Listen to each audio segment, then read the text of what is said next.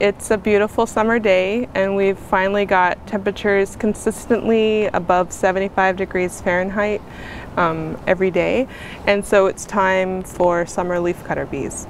And the mason bees are done nesting, so I'm going to take the mason bee nesting tray out of the bee house and use our new summer garden upgrade kit to raise leafcutter bees in the same bee house. So it comes with a 6mm size leafcutter nesting tray. It's got INVITABEE for leafcutter bees. This will help them move into their new nesting tray. We've got incubated leafcutter cocoons. They're gonna be ready to fly in the next day or two. We've got a bee guard bag for protecting the nesting tray while the bees are hibernating over the winter. We've got our native bee guide, which is a booklet that you can get all of the information you need for how to raise the leafcutter bees over the summer.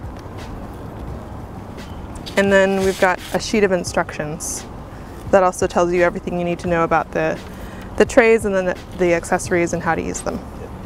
So we're going to take the mason bee tray out of the bee house. The bees are done nesting. It's snug in there.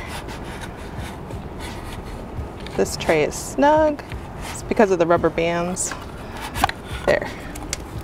I can put it into the bee guard bag to protect it.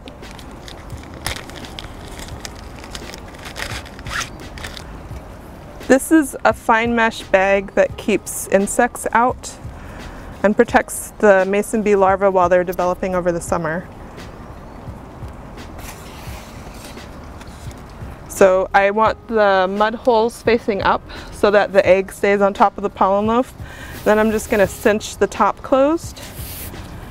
And I can wrap this around and tie it really tight if I want.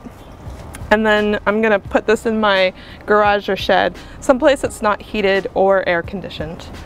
So then we've got our 6mm size leaf cutter tray, and we want to keep this cardboard backing on the back that helps them nest because they feel safe. They feel like they're in a nesting hole that's secure. I'm going to put the tray back as far as it will go. Then we open the INVITABEE spray. These are also a smaller reed. The reeds are a visual attractant, and the leafcutter bees will nest in the reeds first. Once they nest in the reeds, they'll start nesting in the tray. So I'm putting the reeds on top of the tray. We've got this little bottle of pheromone spray, and I'm just going to spray the front a few times.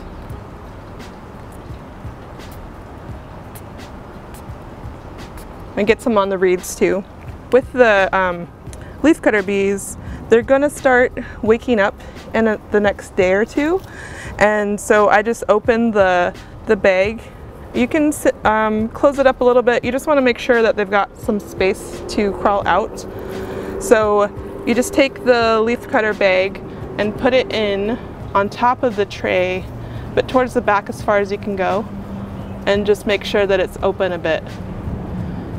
And then you're done.